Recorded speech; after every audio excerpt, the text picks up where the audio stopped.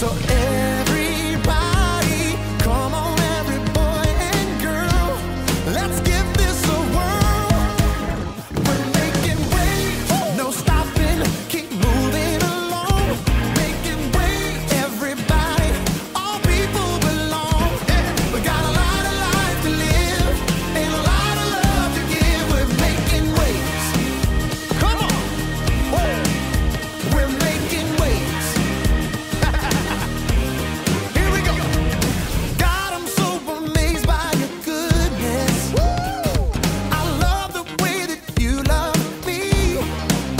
I got this joy flowing deep in my soul now. Deep in my soul. Come on. I just want the world to see. Yeah. With your love inside me, I know I can change the world. I know I can change the world. So everybody, come on, every boy and girl, let's go. Let's give this a whirl. We're making waves, no stopping, keep moving along. Making waves, everybody, all people belong. We got a lot of life to live and a lot of love to give. We're making waves. Yeah, we're making waves. Come on, we're making waves. All right, y'all, sing it like this. We're gonna make some waves today. Share your love around the world. Make some waves today. Share your love around the world. Sing it again. Make some waves today. Share your love around the world. Make some waves today. Share your love around the world. We're making waves, no stopping, keep moving along. Making waves, everybody, all people belong. We got a lot of life to live and a lot of love to give. We're making waves, no stopping, keep moving along. Making waves, everybody, all people belong. We got a lot of life to live and a lot of love to give. We're making waves, yeah. Come on, y'all. We're making waves. Let's make some waves, y'all. We're making waves. Oh, 3 in a row. Yeah. Hey, well, don't count your corn until it's thrown.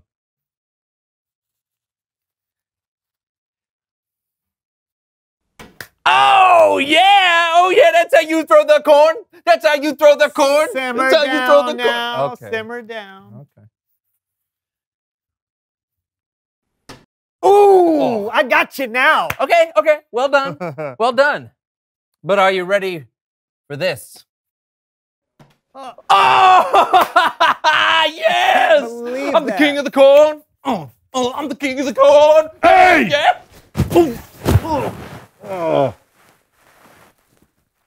How do you like it? Yeah.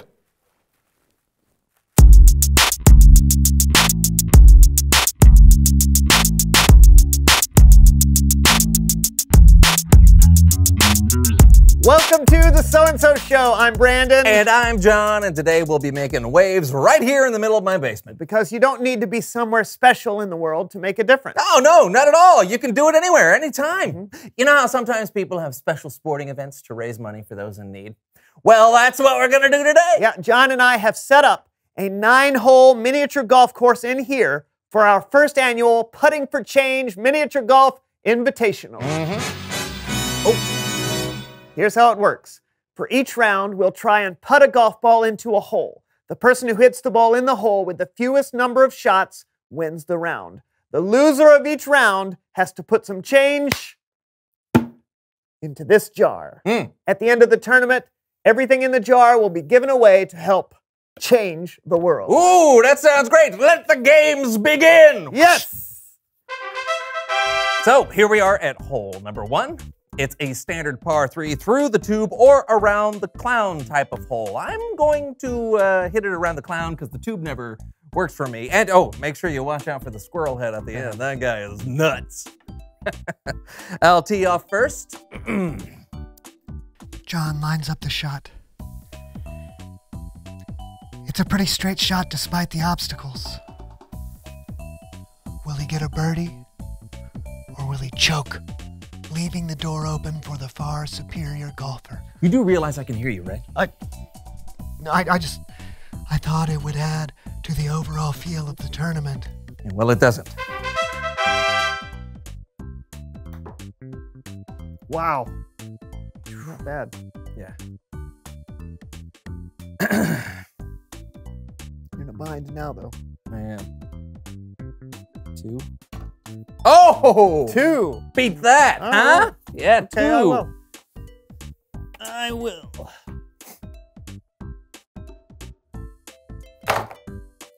Oh! You know what beats 2? Yeah. 1. Okay, Hole in fine. 1. Yeah, great Hole job. in Great 1. job using the 2. Hole and you Yeah, win a well- trip to the change jar.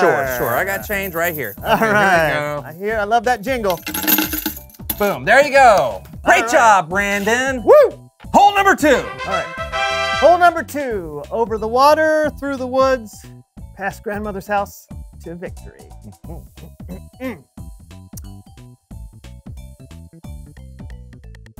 Boo!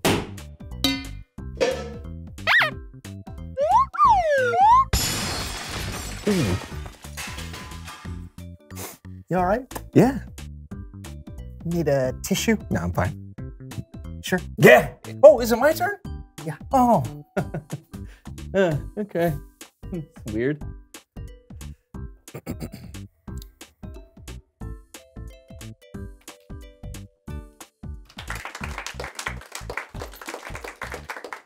I think that means you own the jar. Woo! Right? Is that what the rules say? That's what the rules say. I forget the rules. Is that what they say? The change, you know? You got to put change in there. Yeah. You got to, oh, that's what they say. It's on now. Oh, yeah? Yeah. Come on. Bring it. Montage. Bring it.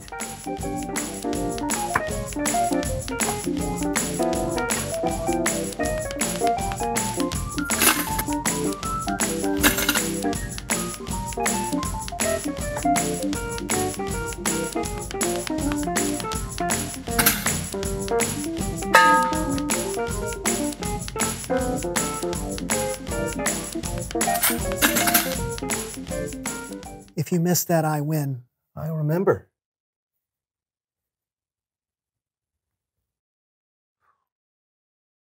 I just wanted to make sure. Would you stop that? What? Nothing. Oh! Oh! No!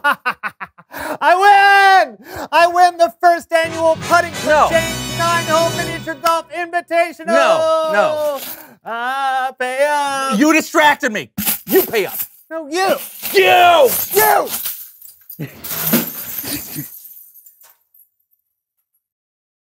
Look what Our you jar did. of change. I won. You sit on fair a and golf square. cart of life. No, I No, don't. you distracted me. I did not. Guys, Hey, I'll show Guys. you how to putt. You know what I think it's time for? Bible story time with Kellen. That's right.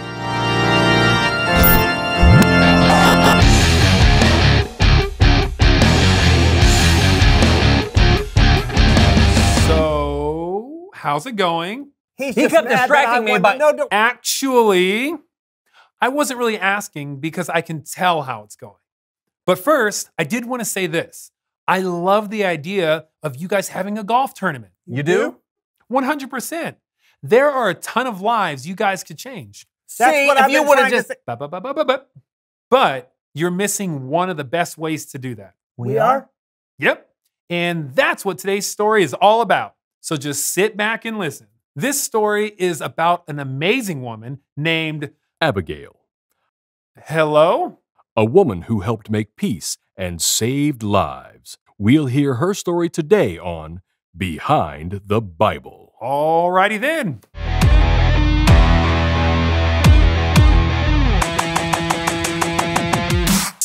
Right. So the story of Abigail actually begins with, King David. well, he wasn't a king yet. I know that. I'm the narrator. I just wanted to make sure. Before he was king, David and 400 of his men were hiding in the desert from King Saul. Living in the desert is not fun. It's burning hot. There's not enough food or water. and it's burning hot. And just so we all know, David didn't give video interviews because cameras wouldn't have been invented for thousands of years. Are you going to let me do my thing? For now. While in the desert, David and his men met some shepherds who worked for a wealthy landowner named Nabal. We were friends with the shepherds. We even protected them from danger. So at sheep shearing time, I sent some men over to Nabal to ask for whatever food he might be able to spare, since we were living out in the desert, where it's burning hot. Now, Nabal might have been a wealthy landowner, but he was also a meanie face. I didn't know David. I didn't know his family. Who cares that he, protected some of my workers? So when his men came and asked me for help, I told them, why should I give what's mine to people I don't even know? When David found out how Nabal responded, he was very angry. Yeah, I was pretty mad. I think I said something like, "May God punish me greatly if I don't get revenge." So yeah, I was ticked. This is where Abigail comes into the story. She was Nabal's wife. I was getting to that. I know, but I like helping. When Abigail heard how angry her husband had made David, she jumped straight into action. I mean, what was I supposed to do? David had 400 men, and he wanted revenge against my husband. So I loaded up bread, meat, wine, fig, and raisin cakes, and I took them to David. When I saw him, I bowed down and I said, "Please pay no attention to that wicked man, Nabal. His name means fool. He's always doing foolish things. I'm sorry." Then she said to me, "The Lord has kept you from using your own hands to get even. Someday, the Lord will appoint you ruler over Israel. When that happens, you won't have to worry about how you got revenge without any reason." That was exactly what I needed to hear. Abigail's words brought peace. And the raisin cakes didn't hurt either. Abigail changed the whole story. She stepped into a bad situation that she didn't even start and helped make peace. Abigail changed the whole story. She stepped into a bad situation. I already said that. Oh, man. Meanie face. Sorry, let's make peace. Fine. This has been Behind the Bible. Wow, that makes me feel Silly? Yeah. Me too. Hey, we all get caught up sometimes, like when you're in a competitive game or when someone feels like they've been wronged. Those feelings are real and that's okay. But how we deal with those feelings, that's what's important. Making peace isn't always easy, but if you've put your trust in Jesus, God gives the Holy Spirit to help. I'm sorry, John. I was being distracting on purpose. And I'm sorry that I was being a meanie face. Well, I guess we ruined the first annual Putting for Change 9-hole miniature golf invitational. Are you kidding? I told you, I love the idea. You guys can change lives, especially when you learn how to make peace and spread that peace to others. And you know what? I'm going to be your first sponsor. You will? Yep, which means much better. I'll see you guys. Reveal the question. What are some ways to make peace?